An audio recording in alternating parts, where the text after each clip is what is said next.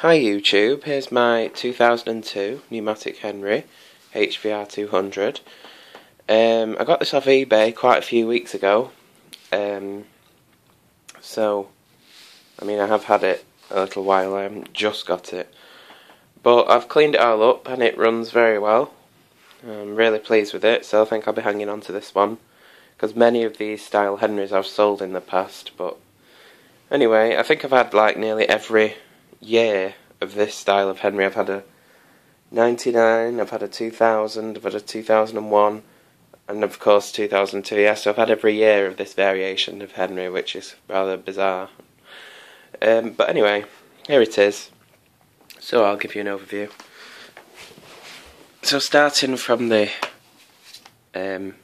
floor head, it's got the what at the time would have been the new styled floor head, which would have had the twin pedals and the short neck on the nozzle there. They've introduced this style of floor tool in about mid-2001. So of course this Henry would have come with it as standard, and this head did come with it when I bought it, so you know. And it's got the single lint picker and the suction channel at the front, and the channels that are supposed to direct the suction across the nozzle. Doesn't really work very well, but you know. Push one pedal and it it brings the brushes down for hard floors. There's also a little gap there, you can see where the little suction inlets are at the front to help pick up larger particles on hard floors. When you press the other pedal, the bristles are retracted, and that's what you use for carpets. I do prefer this style of cleaner head to the one with the longer neck.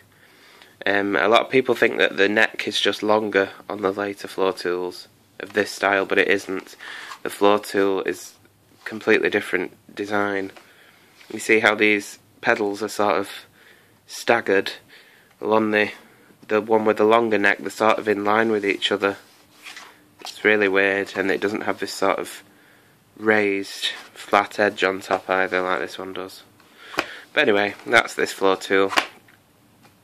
You can probably tell I read too much up on things. But anyway, it's got the two long aluminium tubes and the curved end with the suction release, the older style valve, and of course it has the short hose cuff, and it has a 2.4 metre hose. So coming to the machine, here it is. It has the white outline lettering, of course. They introduced that in '99. And of course the transfer face.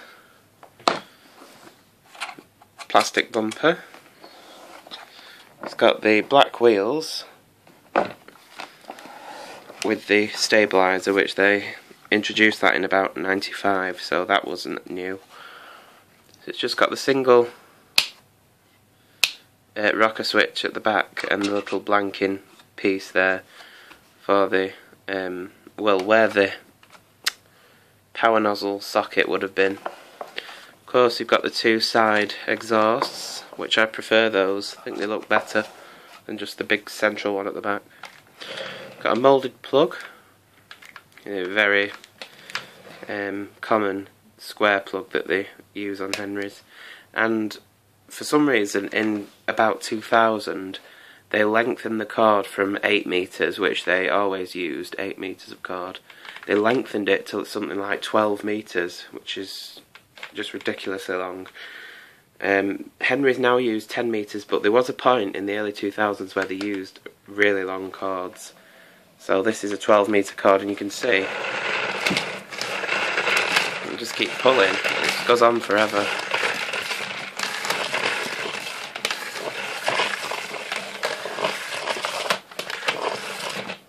And there we go, but as you can see, it's a very long cord. I did measure that, it is 12 metres. So I've had a couple of Henrys with long cords like that. My 2003 one had that as well. Any of you might notice that the older cord rewinds don't sound the same as the new ones. Depends how much attention to detail you pay.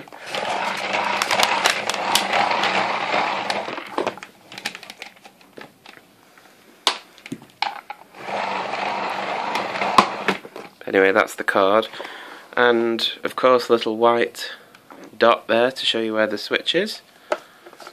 Handle, of course it doesn't lock, it didn't do at this time. And the rating sticker, a bit dusty.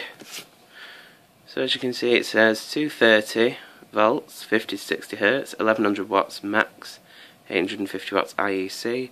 Numatic International Limited, Chad, England, TA22GB, HVR200, and the serial number there, 021802929.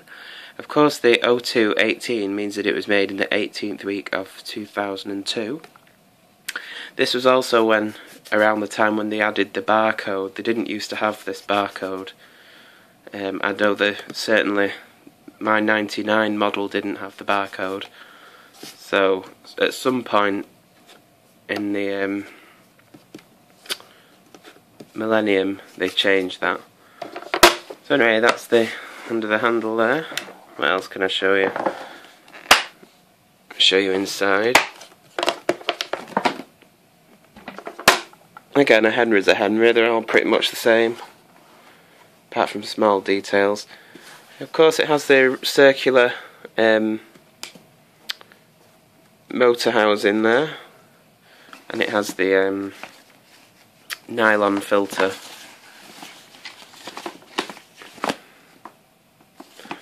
Which is nice and easy to shake out if you're one of those people that likes to use it bagless, which I'm certainly not.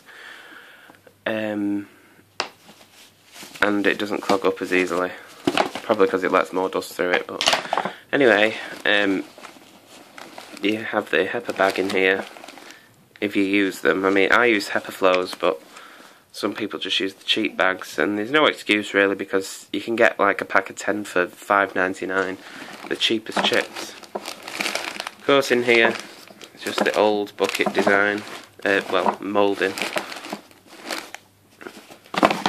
And of course, this being a 2000s model, it has that cheap single fan motor that they used around that time. But I happen to like that one, simply because I think it sounds really weird for such a high quality cleaner, or even that a Henry, to sound like high pitch and whiny, but I think that's the only reason I like it really. And of course that little whistle noise when you turn it off. But anyway, I don't know why I did that. Why did I do that, Alex? I don't know. Anyway, so I'll get it plugged in here because I don't want this video to go on for too long.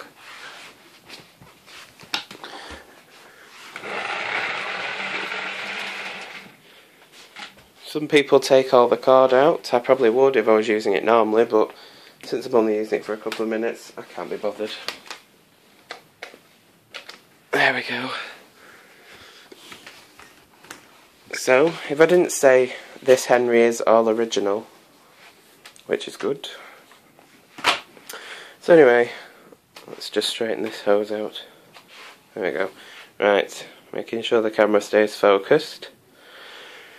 And off we go.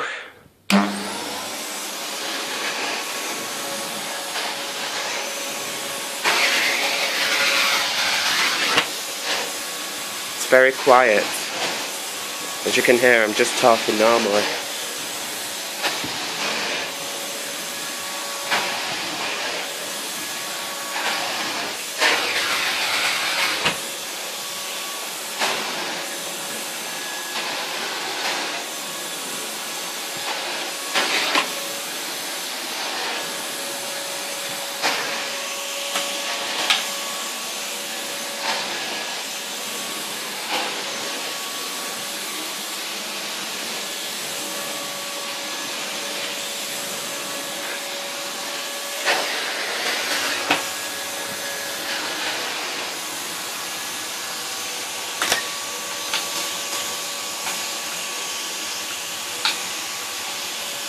Doesn't want to spin round.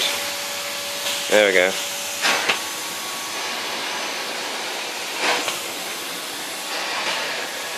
I always do this because I know people like to see it from different angles when you're using it. Or maybe that's just me.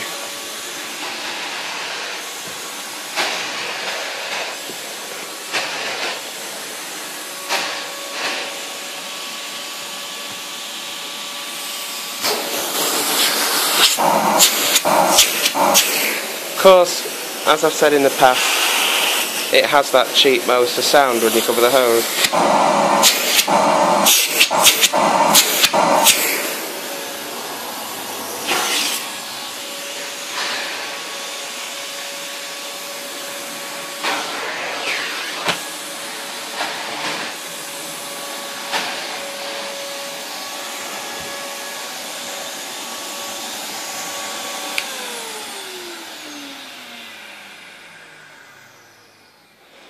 So there you go.